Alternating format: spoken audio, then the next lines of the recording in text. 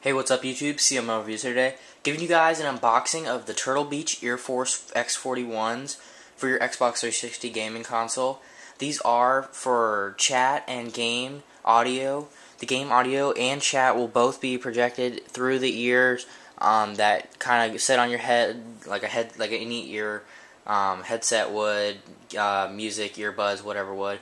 But these are the wireless ones. I would really recommend these. These are really nice. I've been using them a lot. In the box, it is powered by the Xbox the Xbox USB.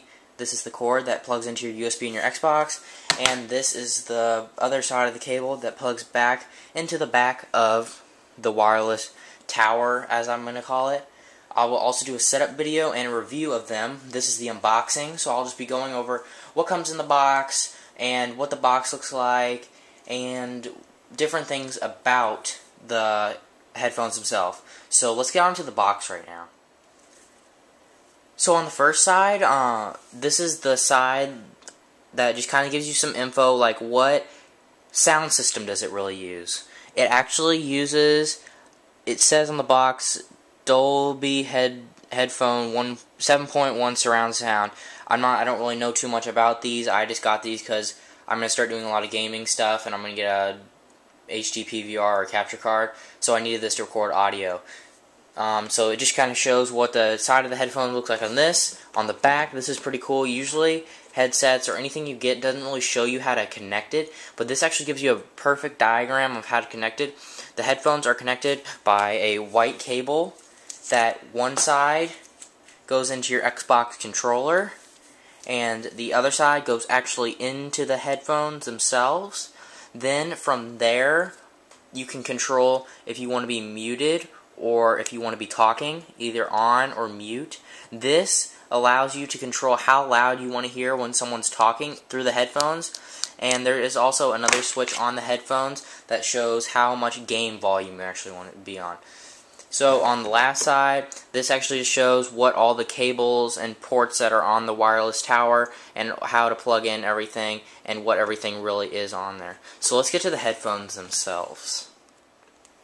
So here are the headphones themselves. Like I said, I'll do a setup video if you don't really know what you're doing and you've never had a pair of these or are not very technically good at anything. So here are the headphones themselves. They have a little kind of tower, I call them the tower, that they can rest up here. I'll go over the tower in a minute, but we're going to start with the headphones.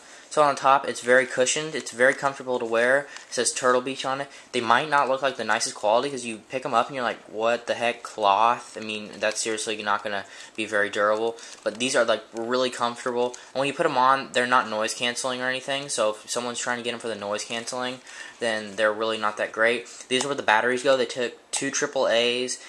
And that's my only problem. Like today, I ran out of battery because they use a lot of power.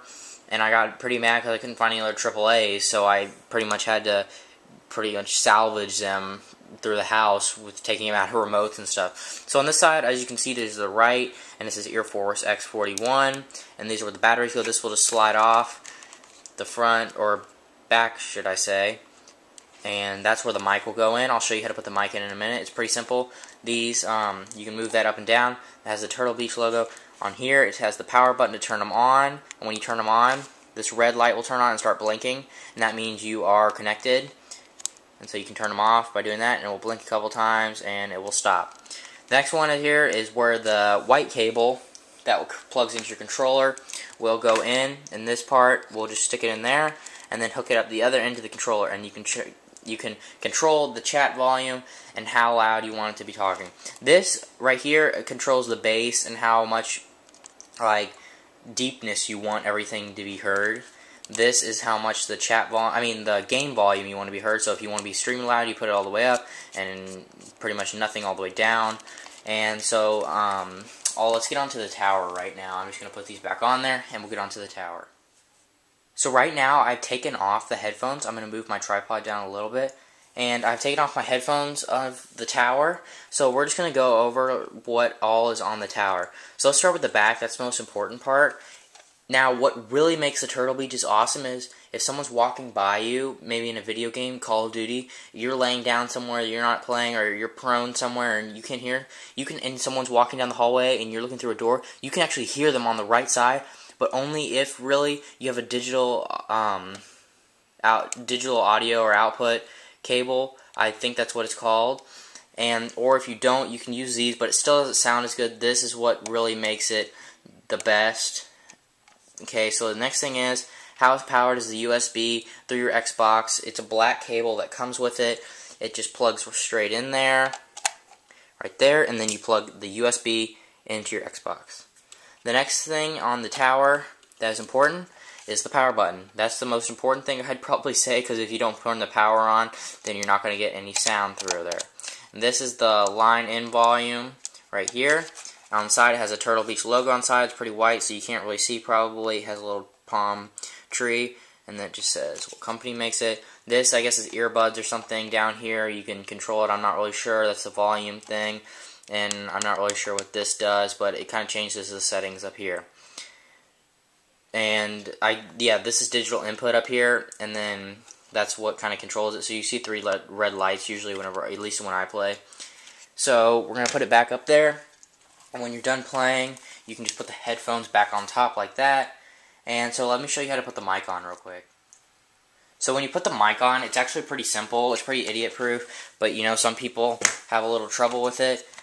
On the mic itself, it has a little arrow on one side. Let me find it. It's kind of hard to see. But you're just going to want to, here it is. You probably, if you don't really know, just kind of spin it around, and you can probably find how it goes in, and it's in.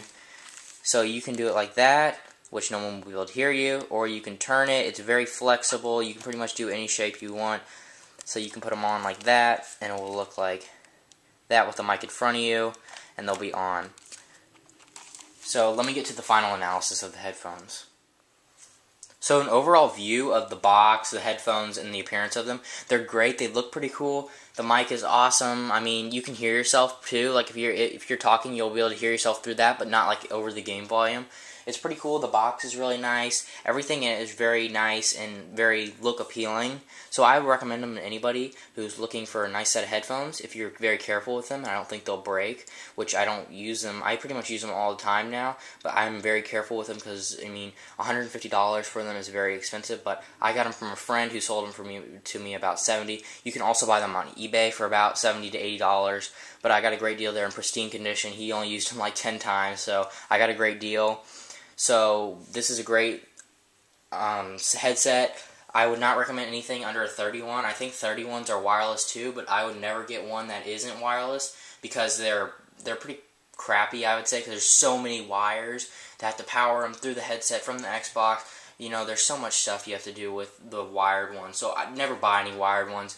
I mean, even if they're cheaper, but they're not as good and they don't sound as good, these are great. You can buy them off eBay for cheaper than, you know, you can buy 31s brand new for like $100. I'm not really sure how much, but you can buy these for like used, but in pretty good condition for like $80 on eBay, or sometimes brand new. If I find a link, they'll be in the description below to some eBay ads.